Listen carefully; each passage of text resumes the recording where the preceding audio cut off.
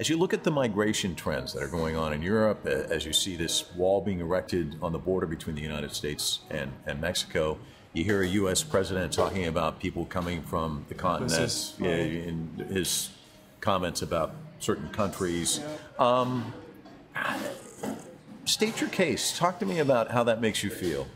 So I like to tell this story of a very, very, very close friend of mine who we all dreamed of coming here, and I made it out. I came. And for the first few years of my time here, it was always, how can we get him to come over here? Then he got a job that paid well in Liberia, and we never had that conversation again. Most people are, we're seeking the same things. We're seeking some sort of economic certainty and stability for ourselves and our families. We're trying to provide for them. And if the conditions are created back home that make it possible for us to do that in our homeland, people wouldn't come here. I ride an Uber or taxis that are driven by people from Africa, and it's the same thing.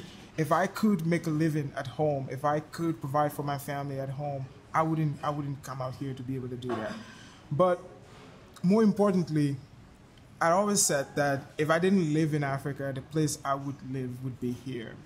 Just because there's something about the American story. Maybe it's because of the connection to Liberia too, but I have 2 kids who were born here.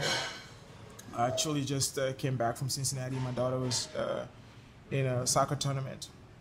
And even though I'm Liberian, I don't have US citizenship. My daughter is as American as can be. And there are a few countries in the world where you can say that, where that's possible. And that's part of the greatness of this country. It's part of its identity, it's part of its DNA, that people can come from anywhere and become a part of the American fabric and themselves become, Americans. Like Obama's dad wasn't even an American citizen. Like he didn't even live here, right? And his son goes on to become president of the United States. And I think there is a drive to change that part of the American identity. And it's a mistake. I think it is a mistake because the greatness of this country is its ability to assimilate people from all walks of life who contribute to its history, and it's like this. There's a national project, and every generation of Americans adds something to that project. And now we have a generation of Americans who, after having crossed over, are attempting to close the door behind them and completely change the tenor, and nature and character of the American state. And I think that's a mistake. People are not just pulled to Europe. There's the push factor. It's the difficulty of the economic conditions at home that forces a young man to think that a trek across the Sahara Desert is worth it. So if we can change the conditions back home, and this is where we need all our partners to be able to do that. The United States seems to be going in a different direction. That's correct. I think it's Fortress America. The walls are going up. It's becoming very, very difficult. I mean, all you have to do is to ask anybody. And now it's almost indiscriminate. In the past, it used to be that, people who didn't have strong social or economic ties to the country would be denied a visa because there was a possibility that this person would not return. But now it doesn't matter what ties one has to the country, right? And so it's becoming increasingly difficult for even African students to get into American universities. And even after they get into American universities, it's difficult for them to be able to get visas to actually come and study here. At the same time, China is opening up. I like to give the example where my deputy minister for administration had been trained, at Wuhan University in Hubei, and the current deputy chief architect of Liberia and even the chief architect of Liberia had both been trained in China. In my last year as minister, 6 of my staff were sent to China, all of them for graduate education. Those numbers continuing to go up. So what used to be the case was that European businesses, American businesses showing up in Africa to do business would meet me. And we shared the background that I had gone to Berea College, I had gone to Georgetown University. And so there was some sort of cultural affinity between the American who was coming into Africa to do business and African, whether it was economic or political elite that they were meeting. Increasingly what's happening now is Chinese businesses coming into Africa, and the people they're meeting are people who were trained in China. But that's not China's fault.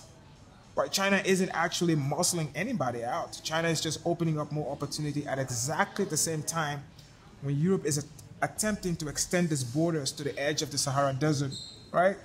Most of Europe's policy toward Africa is aimed at staunching the flow of migrants from Africa to Europe.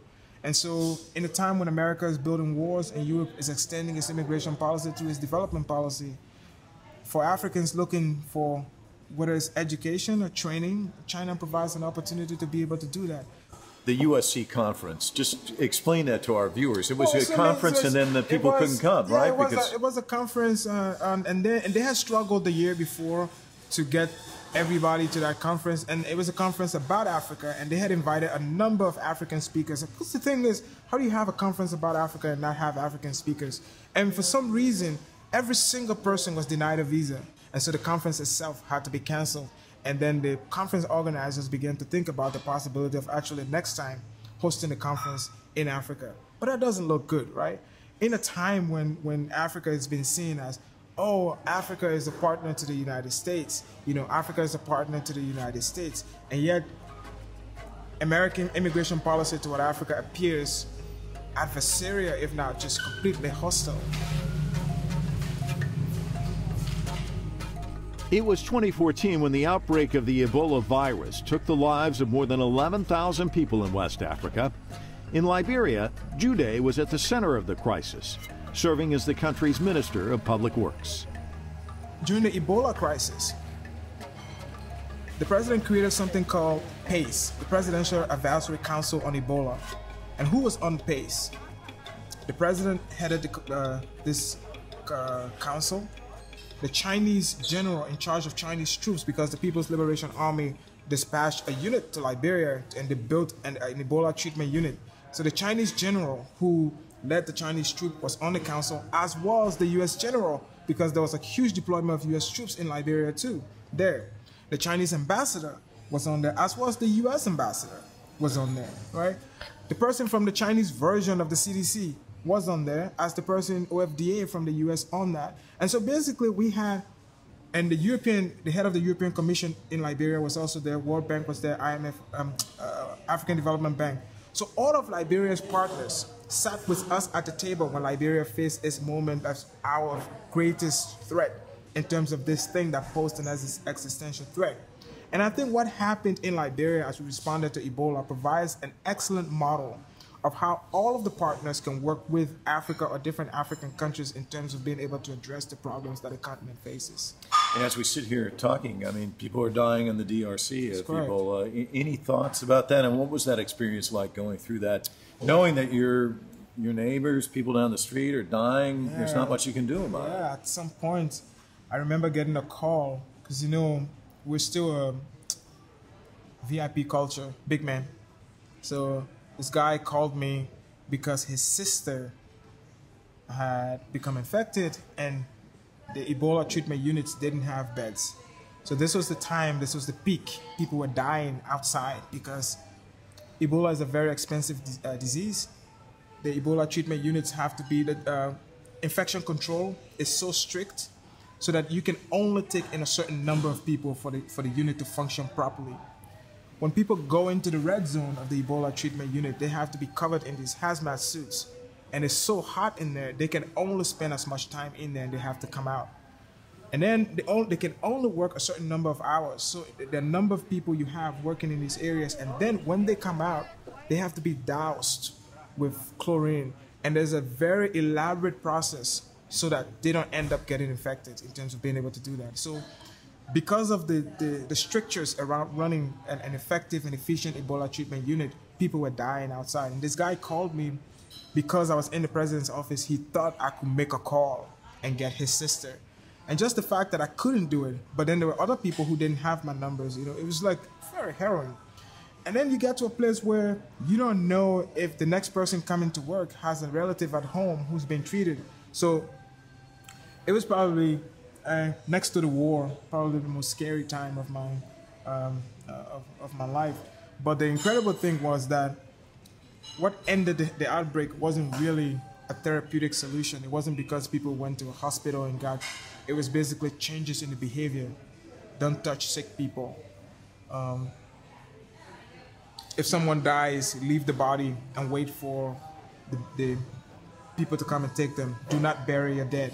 You know, it's just those were the things that ended up dropping the rates of the infection. You say it's changed people even now. They do this yeah, instead of. It was the handshake. No, we have the very elaborate handshake in Liberia that ends with a snap, but it's like really, really elaborate. And now we couldn't do it. So if you saw people, you do that. And then every public building had every home had an Ebola bucket. Every public building had like an Ebola thing. It was like a big barrel with chlorinated water in it. And then before you enter the building, you had to wash your hands with this water. Liberia is trying to improve travel within the country by spending millions on climate-resilient all-weather paved roads. Maintaining those roads was one of Gyude's top priorities. Achievements. Everybody wants to have a lengthy list of achievements, but then they probably also have their crowning achievements. When you look back at your time in government, there's always frustrations, but what do you look to as those achievements? I think one of them was, you know, like I said, passing the Road Fund Act to make maintenance predictable and regular. A second one would be the increasing the number of materials we're using to make roads. And we have streets that were built 50, 60 years ago using cement that without maintenance continue to survive up to today. But asphalt roads will fail in 12, 15 years. And so when we first asked our partners like the World Bank and the African Development Bank, they said that it was more expensive. And so we ran a pilot that showed that it was just as expensive as asphalt, in some instances slightly cheaper, but the duration was longer. So I wrote them a letter to say, in the future, when Liberia takes loans from you, we want to be able to have the option of using asphalt or using Portland cement to be able to pave our roads. And we also brought in an American company called Acro to do portable bridges, because in a country like Liberia, you may not be able to build, you know, concrete bridges, and sometimes you might be able to deploy those bridges faster. So what we tried to do was to introduce new ways of doing the exact same things we've done before. But this is what's happening, right? As the world changes, one has to be able to do that. But I think it was also a big achievement for me in the number of women who were promoted to leadership roles, whether it was they were project engineers or having one of my assistant ministers be female.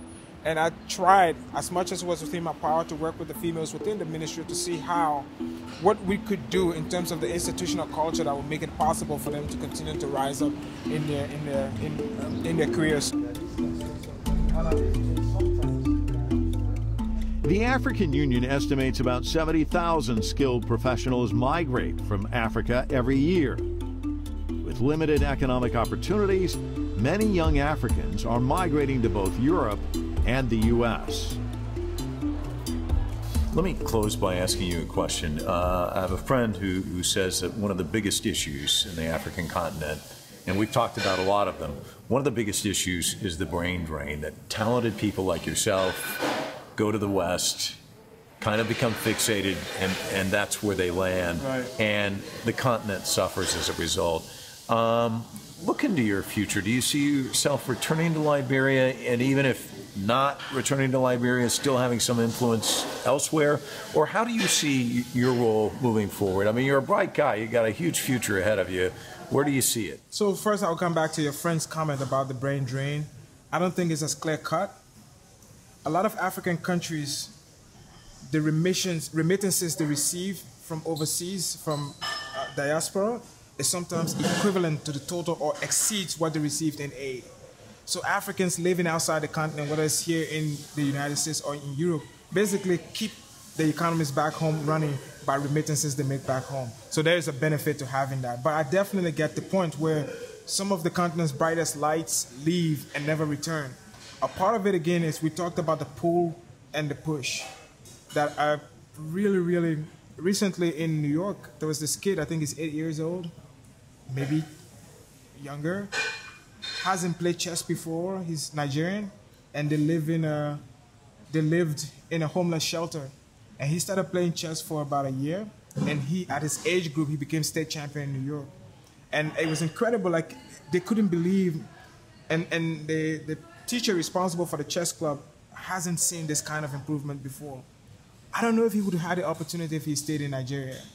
So I think it goes back to the point that I made, that for us as Africans, we ought to see whether it's China or the United States simply as partners. The growth of Africa, the growing our economies, building our countries is going to be our responsibility. And for me, yeah, definitely. So I'm interested in agriculture. I have dreams of becoming Africa's Archer Daniels. And so currently I am growing, I'm not growing any food crop right now. I'm growing cocoa and oil palm and rubber. And the intent is to start with cash crops. And then if that works, then switch over to food crops. So my future is in Africa. There is no future here for me. There's no future in Europe for me. And that's why, you know, after I graduated Georgetown, I went back home. When I left Liberia, I didn't think I would ever return to Liberia because I left in the midst of a war. I left in the midst of troubles. But the weird thing was that from the minute I entered this country, I was always going back home. There's something about, you know, and I feel like even if I were to become really successful here, that success doesn't really matter. The success that actually matters is one that happens at home, that allows me, not simply for the benefits of that success to accrue to me, but to be able to share it with people who, some of whom are never going to get the opportunities that I've had. So, yeah, my future is back in Africa. Gyude, always a pleasure. Thanks you so much. No worries, man.